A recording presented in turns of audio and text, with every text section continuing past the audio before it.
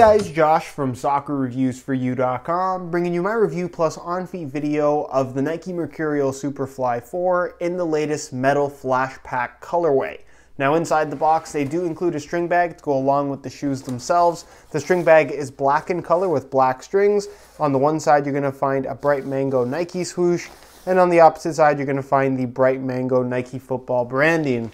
Other than that, all you're going to find inside the box, as you guys can see, are the shoes themselves. So we'll get these guys out of the box really quickly and we'll take a closer look at the return of a bright mango Mercurial in the form of the metal flash pack Superfly 4. So bright mango colorway that we have seen in the past from Nike, most notably the launch colorway of the Nike Mercurial Vapor 8. And like I said, it's making its return here on the latest pack from Nike, and it looks really, really good on the Superfly 4. So in today's video, we are of course going to take a closer detailed look at the colorway itself. We're going to talk tech specs, performance details, as well as take a look at how these things fit and feel on feet. So if you're interested in learning more about the metal flash pack Superfly 4, please stick around and watch the entire video. If you guys are interested in a pair of these for yourself, be sure to check out the first link down below in the description. That's going to take you to the review page on my website, where you'll find buy it now links with exclusive SR4U coupon codes, where you'll be able to pick these guys up below their normal $275 retail price.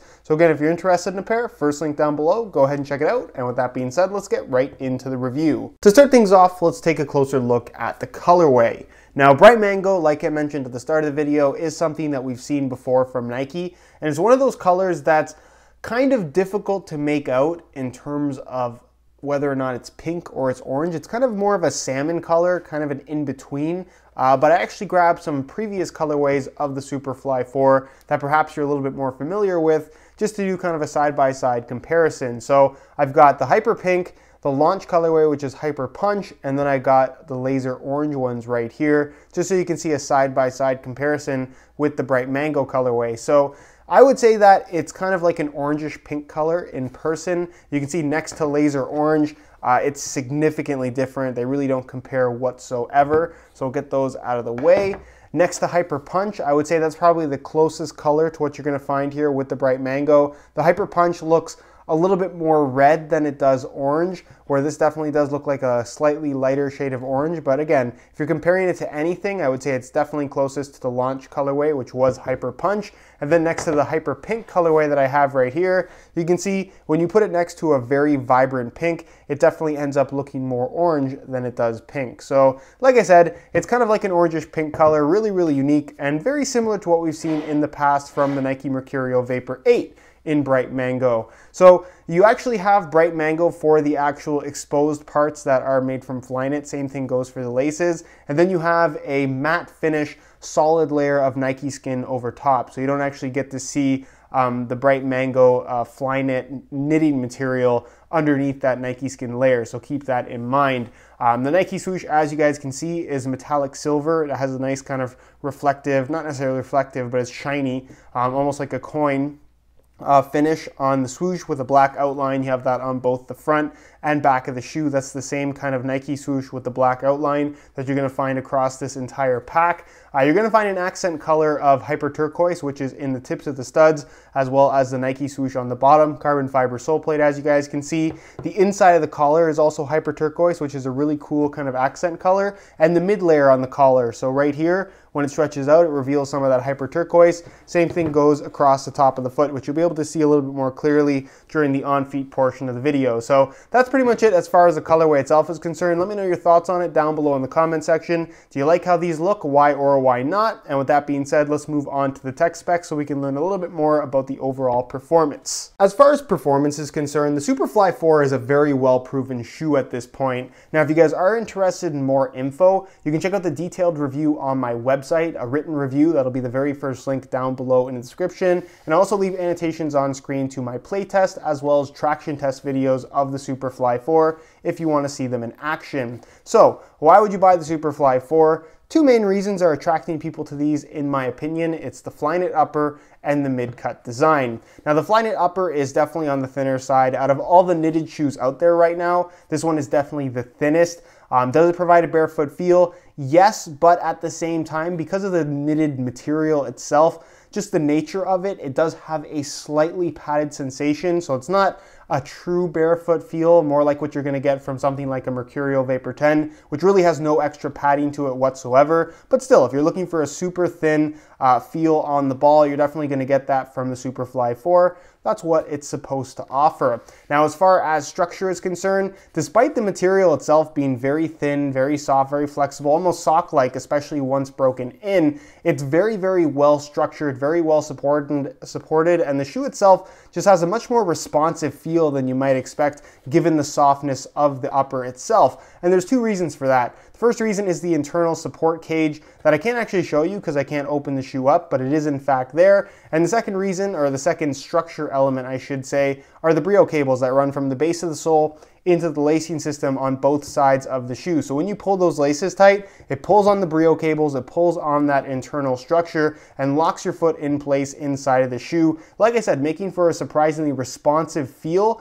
but also still maintaining a very sock-like kind of flexible sensation because of this knitted upper. A lot of people have been asking me whether or not the laces are a necessary element to actually wear with these shoes, mainly because of the release of the Adidas A16 Plus Pure Control. And the simple answer to that question is yes, the laces are 100% required if you want to get optimal performance out of this shoe. The laces make all of the incorporated structure systems actually work. If you eliminate the laces, you lose all of that structure, you lose all of that responsiveness, you lose all of that lockdown. The laces aren't here just for the sake of being here. They actually serve a vital purpose or a vital part in the actual performance of this shoe. So like I said, if you're planning on buying any of the mid-cut models from Nike, use the laces. They're there for a reason. The actual main part of the upper is covered in Nike skin, so it's not left completely slick. Doesn't really have a grippy feel on the ball, but it's just so, like I said, it's not slippery on the ball. And you also will find ACC, all conditions control, as a feature as well, acting as kind of a wet control element. Not a major feature, but it is something you will find on all the top end models from Nike. Going towards the back of the shoe, you have an internal heel counter here. Of course, it does have a mid-cut design, so the collar itself, as well as the middle part, where a tongue would normally be located, that is elasticated. There's no structure here. It's very soft. It's very, very flexible. Doesn't provide any extra support, which is a big misconception with the mid-cut models from Nike. There's no real protection to be had from this either. It's just kind of just a single layer of extra material, I suppose. But like I said, the main reason why this is there is not necessarily as a performance benefit, it's just to change the feel of the shoe. It gives the shoe a different fit in the heel, which we'll talk about later in the video, but also makes the shoe feel like it's flowing from your kind of leg onto your foot as opposed to something that's just strapped to your foot. Is it a make or break feature?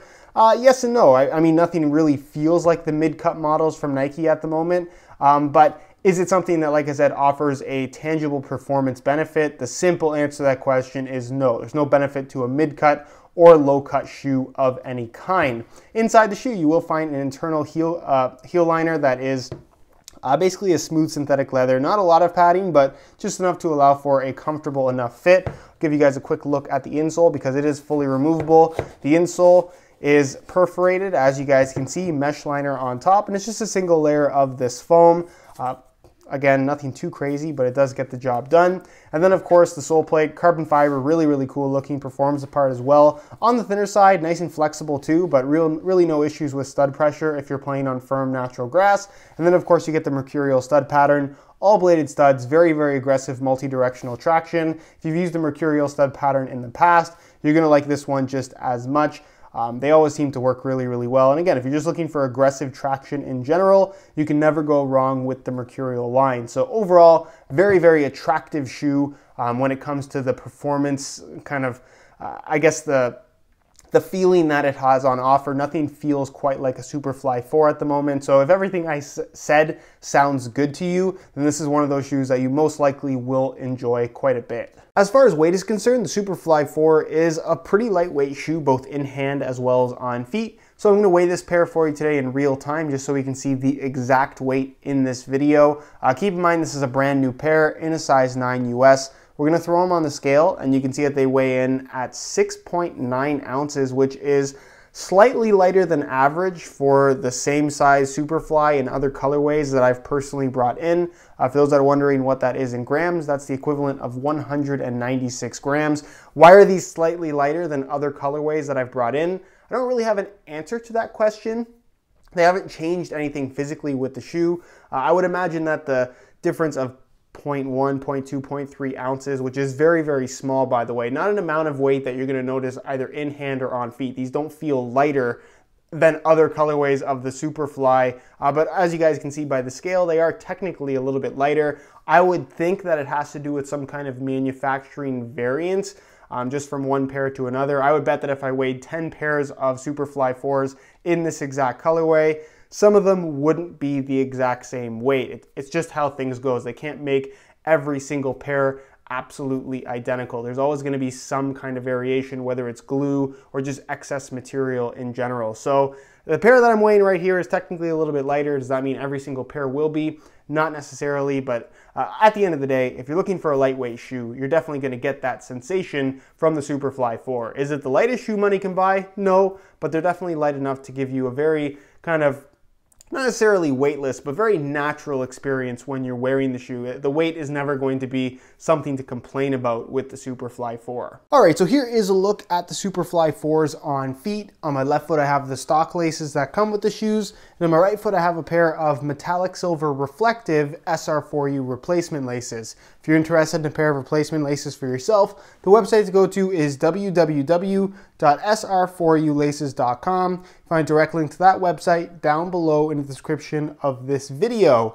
Now, in terms of how these things fit and feel on feet, Superfly 4 definitely has a very unique feel overall. It's a tighter fitting shoe, which is what you would expect from the Mercurial line, but it doesn't really compare to anything else in the Mercurial line, present or past. It really does, like I said, have its own kind of unique feel to it. The Flyknit upper is thin and very, very flexible, especially in the toe box and forefoot area. There is some stiffness from the reinforcement internally as well as the brio cables when you pull the laces tight, but that's something that just kind of takes some getting used to. It doesn't feel overly stiff at first. The biggest thing with all the mid-cut models from Nike that you're going to notice immediately is the heel. It is stiffer. It does have a different fit than a standard low-cut shoe. And it takes some getting used to. As long as you break things in slowly, take your time, don't wear them straight into a game or straight into a free kick session, you shouldn't really have any issues with discomfort, and you should be able to break them in properly, like I said, without too many problems. As far as width is concerned, it is a tighter fitting shoe, which is it's a Mercurial, so that's kind of expected.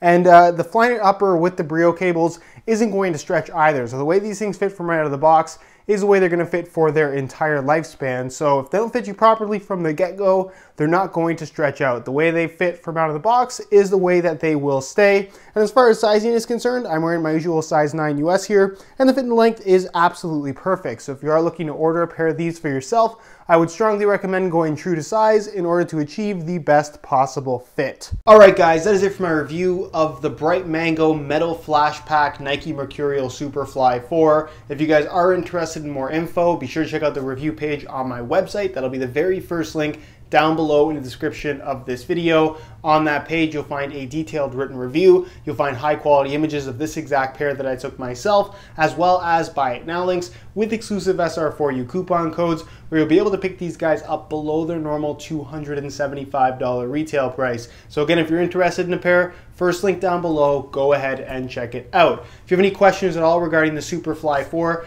leave them down below in the comments and I definitely will get an answer out to you. If you enjoyed today's video, found it helpful and informative, be sure to support it with a like. Subscribe if you haven't already for daily videos on all the latest and greatest soccer gear. You can find all my social media information linked in the description as well. Other than that, guys, hope you enjoyed today's video, and as always, thanks for watching.